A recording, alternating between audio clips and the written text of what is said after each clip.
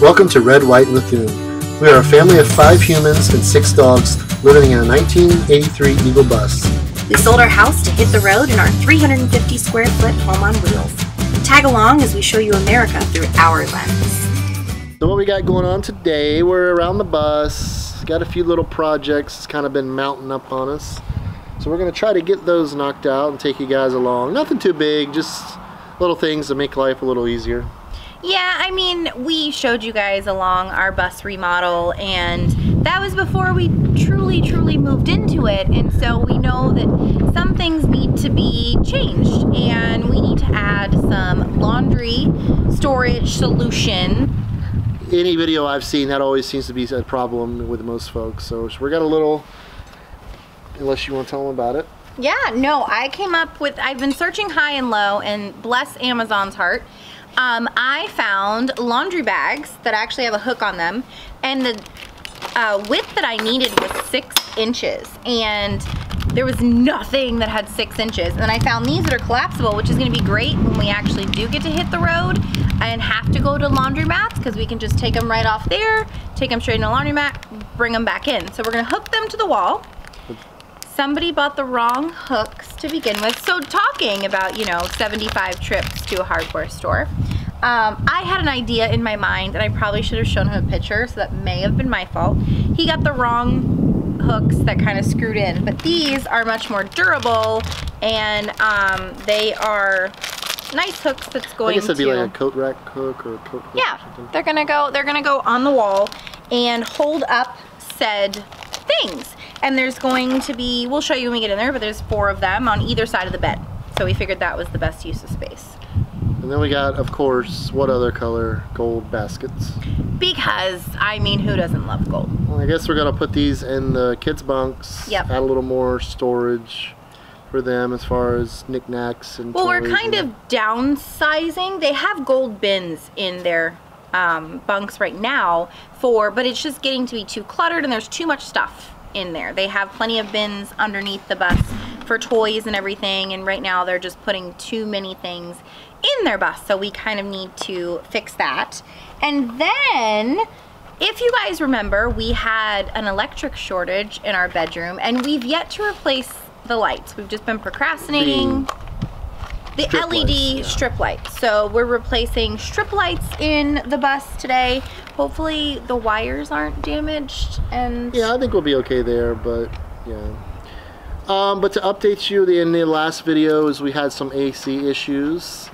Like I said, we had our AC guy come out and take a look at it, and basically it just needed a good service. You know, the coils were disgusting, which you can see right here, the goop that came off.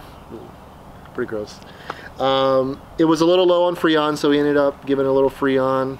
We're actually doing some thinking about maybe doing an upgrade on our AC if and when our house sells. Yeah, I mean, we're kind of in, like, we're really in limbo. Yes, we're in limbo because of the pandemic that's going on, because we don't want to be across states when our house sells and have to fly home for whatever reason. So that's really the main thing that is holding us here. So in the meantime, we're doing a few projects on the bus, and we're thinking about doing a mini split in well, I wasn't gonna tell them all that, but I guess the cat's out of the bag now. But yeah, that's kind of what a lot of folks are going to, because the efficiency on them is so great. But we're just talking about it. We haven't priced everything out yet, but because the unit in there is fairly old. So, but I love how it has all the ductwork ran to each of the bunks, to the dog kennel. You know, I like the ductwork that's already there. Yeah, but like I said, we'll see. And like you said, if it's short on Freon, obviously it leaked out somewhere. So it's only going to continue to do that. But we'll see how it goes over the next, you know, little while, and we'll make a decision from there. But we'll go ahead and get these few little projects tackled and bring you guys along with us.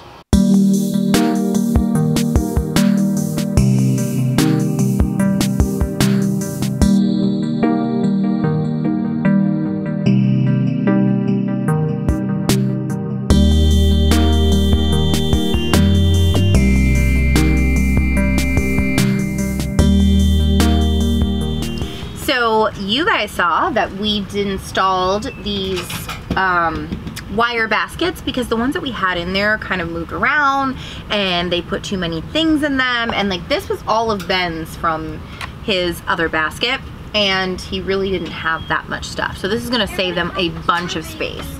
We did the same thing with Molly's and then the same thing with Eli's, and it gives them honestly plenty of space to store their stuff, and we'll see tonight if they kick them, but I'm pretty sure they're gonna be okay.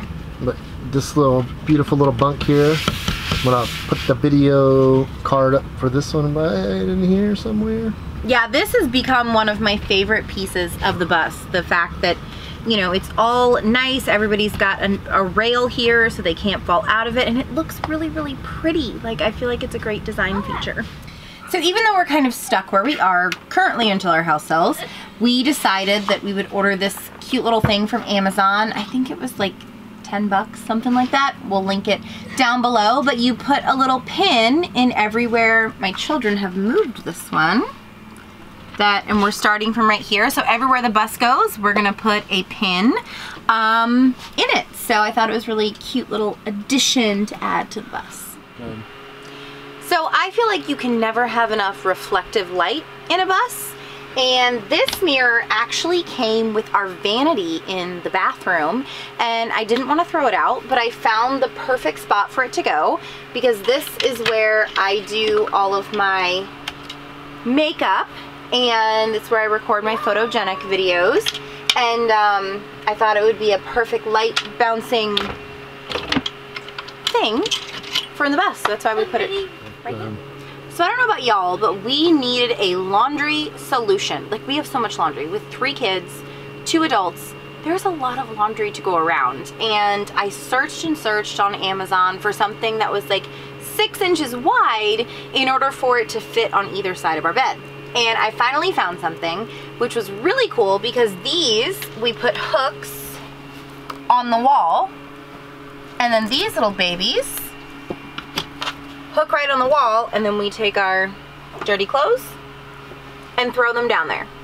Then once we're ready to go to the laundromat, all we have to do is pull them up and then go take them to the laundromat. So I thought that this was a really, really good solution to our laundry issue.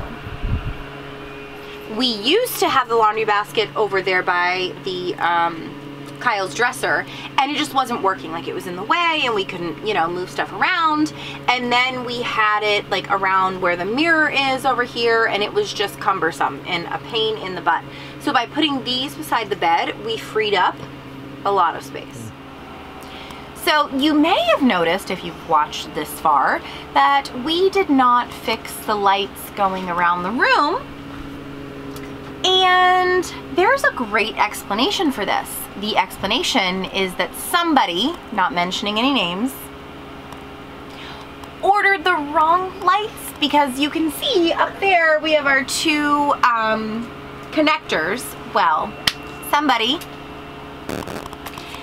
didn't order the right connectors, so I've got to order those and get those in, and then we can just connect them to that and then put them around the room, hopefully.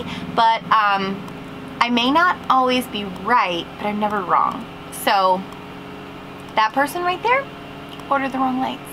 Thought I'd let you guys hang out with the dogs, me and the dogs for a little bit, and see what they're up to this afternoon. Miss Wheezy girl. You being a good girl today? Yeah. Mr. Theodore. No licking the camera. So as you can probably tell, they're not spoiled at all, you know. He loves them with some attention. But I don't know if we've ever actually introduced all the dogs, maybe. But this is Theodore. He is a 2-year-old standard poodle. He's actually a certified service dog.